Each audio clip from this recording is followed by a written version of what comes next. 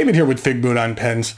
To begin today, I had a little show and tell. I had recently seen on Reddit where someone had posted a custom Rubik's Cube that they had made with pictures of ink swatches. There's a company out of Greece called V-Cube that they used, and I thought it looked cool, so I ordered a custom cube for myself. Now, I have no association with this company at all, and I'm not going to link to their site, but they're pretty easy to find if you want to track them down. And this is what I received. What I did was I used pictures from some of my reviews and wanted to get ones that had some color in them. And so, like right here is the red feed from a Wall Eversharp Deco band. And then here is the blue cap from the Canalea Nui Nalu. And the finial from the Pelican Kyoko. And then there is the cap and the snake from the Mont Blanc Rouge et Noir. Then I have a nib from Danny Trio Genkai. And then there's the brown barrel from the Classic Pens LB5. That side really didn't turn out that well.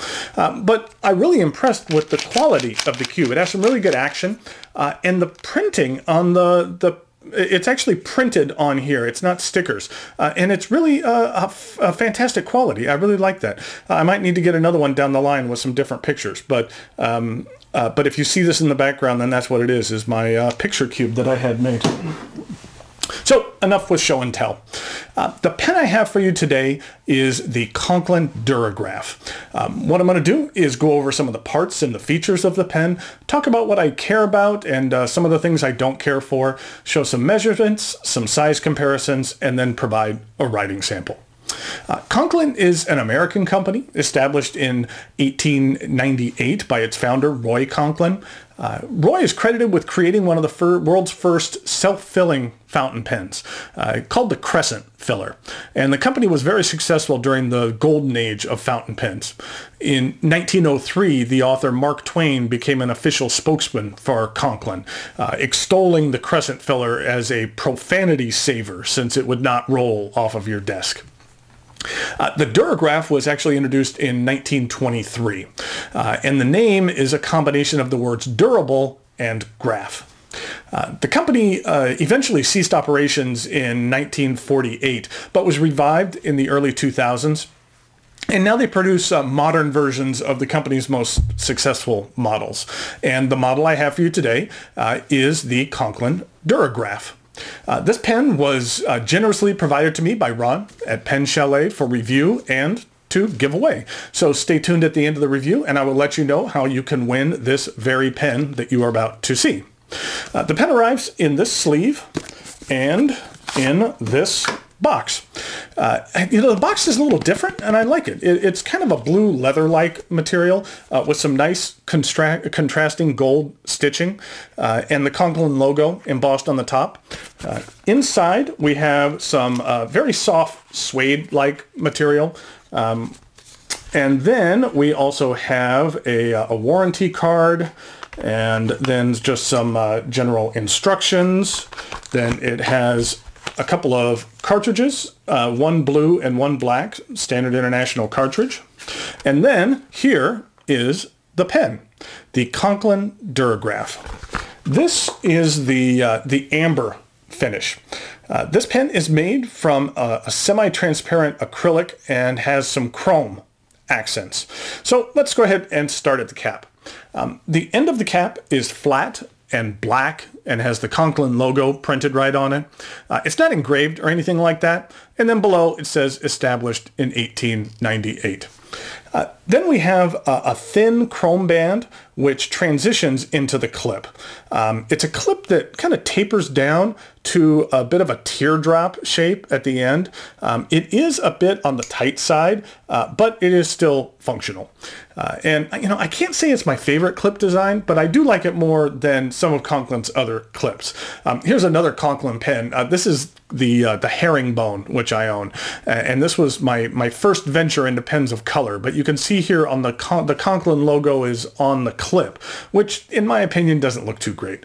So I'm glad that they did not do that with this Duragraph. The cap is straight, and then we have a rounded cap band. On the clip side of the band it says Conklin, and on the back side it says Duragraph and has three crescent shapes on either side facing away from the name. There is a rounded step down to the barrel, which is straight, and then we have another rounded band and then a black piece here at the end, which is flat. The acrylic used here is, I'll call it semi-translucent, so you can see a bit of what is going on inside the pen. But by no means would I call this a demonstrator. The amber acrylic really does have some nice swirling and a bit of chatoyance when you hold it up to the light. So it is very nice material. I like it. The cap twists off to reveal this two-tone steel nib. The nib is stamped with the Conklin logo as well as Toledo, USA. You know, I like the crescent shape breather hole, which is just a little bit different, which is what most Conklin pens have. But I wish it kind of mirrored the exact shape of the crescents on the cap, or the cap band, rather. I just think it would be nice if the exact shape was used in multiple places on the pen. This is a medium nib, but it is also available in fine as well as a stub. And then here's the plastic feed. The section has a little flare at the end and then transitions up to the threads and a very small step up to the barrel. The plastic section is on the small side of medium, but it is very comfortable. And the pen is long enough to use unposted. You can post this pen, and it does post secure, but it really doesn't post that deeply and adds a considerable length to this pen. And I really find that it kind of backweights this pen too much for my taste, so I typically use it without posting. As you might have noticed in the advertisements, the original version of the Duragraph was a lever filler. The modern version is a cartridge converter. It does take standard international cartridges as well as a converter. Now, a threaded converter does come with this pen and is included. This pen sells on Pen Chalet's site for $44, which I feel is a reasonable price for this pen. For that price, you get a decent looking pen that would be very functional as a daily writer. And as you'll see in the writing sample, the nib is workmanlike. You know, it's not spectacular, but it gets the job done, and there's nothing wrong with that. You know, I'll put a link to where you can find this pen on Pen Chalet's sites in the notes below. And if you would care to pay a little less for this pen or anything else on Pen Chalet's site, just use the code FIGBOOT for an additional 10% off of your entire order. And this code will be good through the end of the year, 2016. And as I said, it's good site-wide, not just for this specific pen. As I mentioned at the top of the review, you can win this pen courtesy of Pen Chalet. All you need to do is leave a comment here on YouTube to be entered into the drawing. Today is Saturday, November 12th, 2016. Sometime after midnight on Tuesday, November 15th, I'll randomly select a winner from those that comment to win this very nice pen, and I like this one a lot.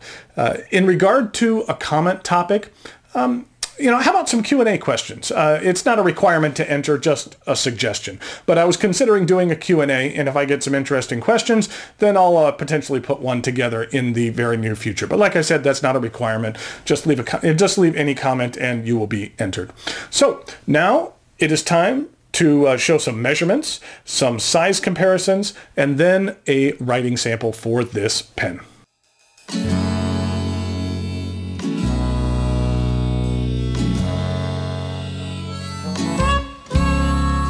Here we go with some size comparisons for the Conklin Duragraph.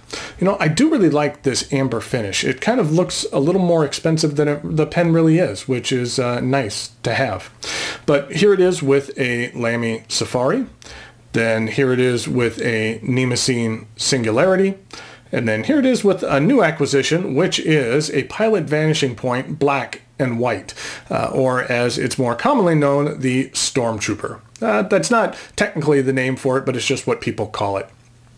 We have a pen club in the Triangle area, which meets once a month, and the meeting this past week was focused on Japanese pens. You know, a lot of folks brought pens to share, but my friend David has one of the best Vanishing Point collections you'll ever see, and he brought some samples of every Vanishing Point nib available, as well as some custom grinds. And I hadn't had a chance to try out one of the stub nibs before, and I really liked it, and so it I'd been really eyeing this pen, but had decided not to because I decided I really didn't need one. But then I justified it by picking it up with a stub nib, which I do like a lot. So if you do have a pen club in your area, I'd highly recommend checking it out. It's a great way to learn from others and share your collection, as well as get exposed to things that you might not have seen otherwise.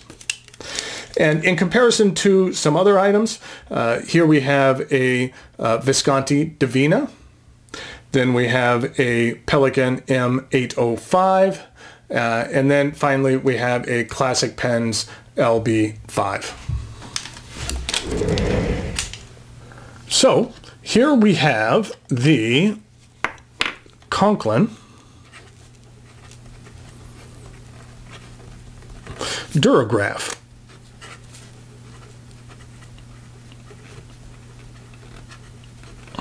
And this is a medium steel nib, and the ink I'm using today is Conway Stewart.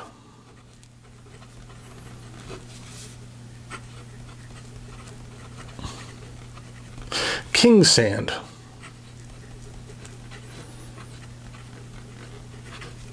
This is what it looks like. It is a rather sandy brown, so to speak. Here it is in comparison to like the Bung Box Piano Mahogany, which is more of a reddish brown, or even the hazelnut, Faber-Castell's hazelnut brown, which is a bit deeper.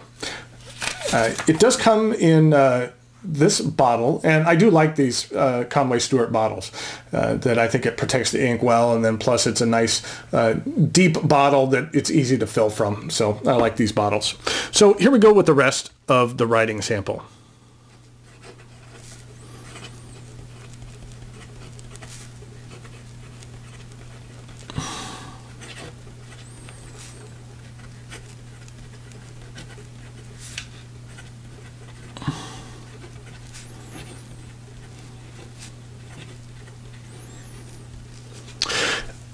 Now this is a steel nib, and so you're not going to get tons of flex from it, but if you push it, you can get a little bit of line variation, that it's a little bit on the flexible side, so you can get a bit of variation out of there. That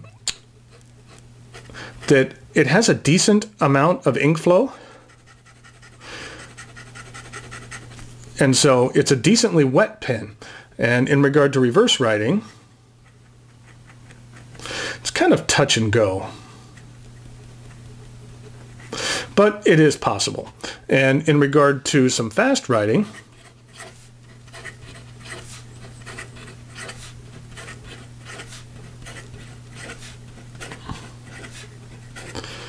it did have a little issue there, but I think that was more the angle that I was writing at, so I think that was more my issue. So here you have the Conklin Duragraph. You know, it's a really decent pen. It looks nice, it writes well, and it's available for a reasonable price. And if you use the discount code, then it's even a more reasonable price. So there's a lot to like about this pen. Thanks again to Ron at Pen Chalet. Don't forget to use the code FIGBOOT between now and the end of the year for 10% off of your entire order. Ron's been very supportive of my channel, and I really appreciate it. Fountain Pen Day was this past week, and I made my annual special purchase from Pen Chalet. So it's definitely something that I'll be sharing down the line. So thanks for watching, and I'll talk to you later.